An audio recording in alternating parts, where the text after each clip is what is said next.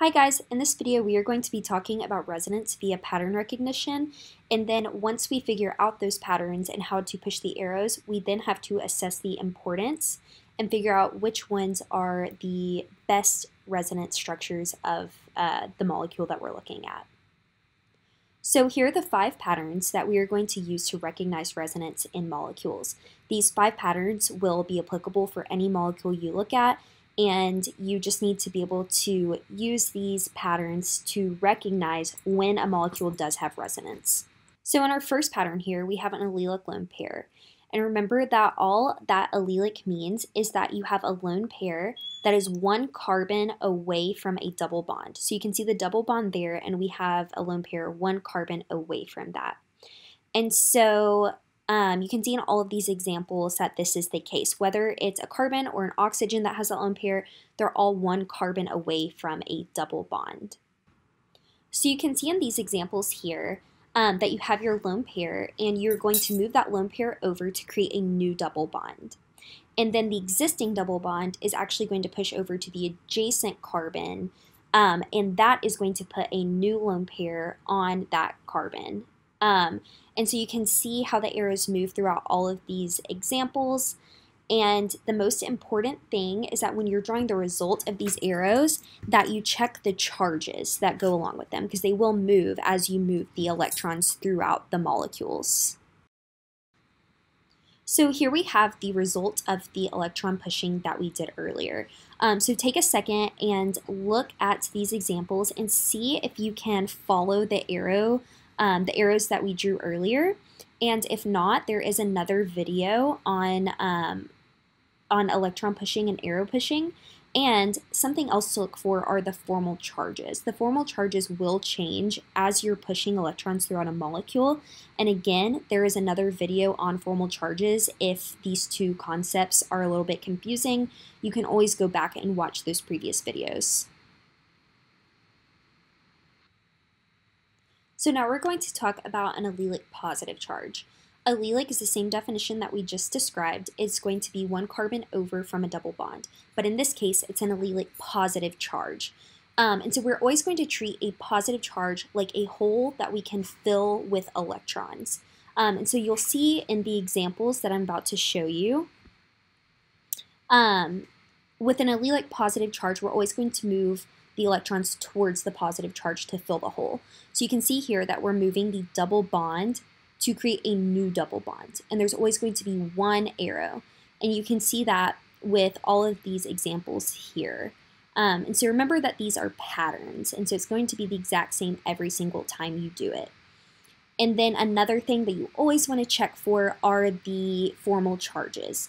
Again, there's a video about formal charges that you can check out. So the next pattern is going to be a lone pair adjacent to a positive charge. So adjacent means 1 atom away from the lone pair in this case. So you can see here you have a positive charge, and it is 1 atom away from the lone pair.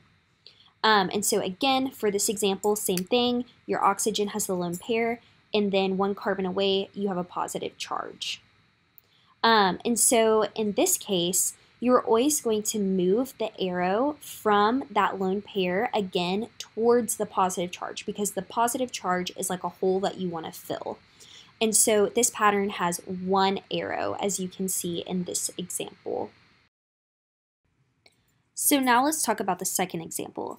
Again, you see you have that positive charge adjacent to the lone pair, and we have that 1 arrow that moves the lone pair towards that positive charge. And again, you want to check your formal charges after you do the arrow pushing. So our next pattern is going to be a pi bond between atoms of differing electronegativity. So in this first example over here, we have a carbon with a pi bond between it and a nitrogen. And as you know, nitrogen is much more electronegative than carbon, and so that fits the bill. Same thing over here, we have a carbon with a pi bond between it and an oxygen. So both of these examples show this pattern. So now let's talk about the arrow pushing of this pattern. So in every single case, you are going to push the electrons from the double bond up to the more electronegative atom, creating a new lone pair on the electronegative atom. And so again, check your formal charges. And then on this example, same thing, arrow goes from the pi bond to create a new lone pair on the more electronegative atom. And our last pattern is going to be a conjugated pi bond enclosed in a ring. And so all that conjugated means is that you have pi bonds separated by one sigma bond. And so you can see in the example that every other bond is a pi bond and every other bond is a sigma bond or a single bond. And so this is the stipulation for this pattern.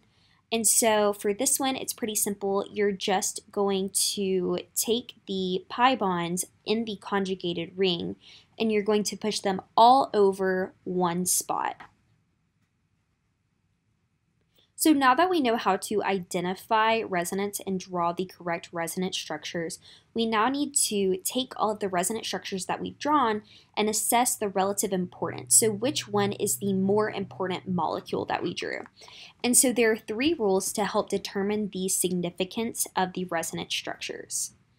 The first rule says that you want to minimize the charges. And so if you have multiple resonance structures, the more significant one is going to be the one with less charges.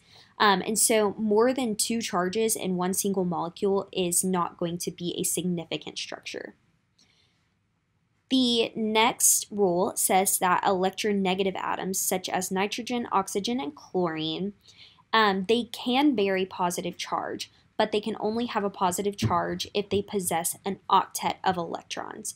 And so you want to be able to count the electrons around the electronegative atoms and be able to say, okay, that oxygen has 2, 4, 6, 8 electrons, and so it is able to have a positive charge. And our last rule says that you need to avoid drawing resonance structures in which 2 carbons bear opposite charges. So you can see that in this molecule below, you have 2 carbon atoms that both have charges and they are opposite charges. This is very unfavorable. Carbons don't really like having charges in general, and so the fact that they're 2 different carbons and they both have charges on them, and they're opposite charges is very, very unfavorable. And so something to clarify too, any resonance structure you draw that might break one of these rules is still a resonance structure. It's just not the most important resonance structure of that molecule.